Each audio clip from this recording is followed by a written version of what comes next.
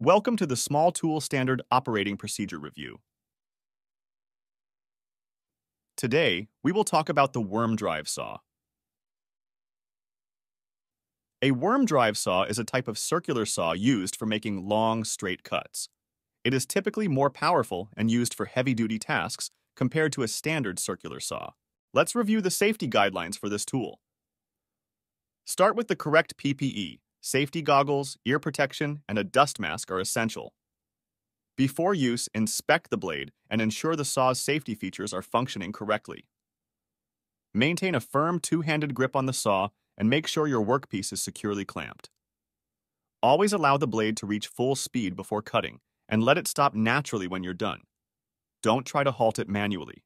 It's important to always follow safety protocols and read the manufacturer's guidelines for each tool, not just for your safety, but also for the longevity and efficiency of the tool. Contact the management team or safety department if you have any questions or concerns about your tools and equipment.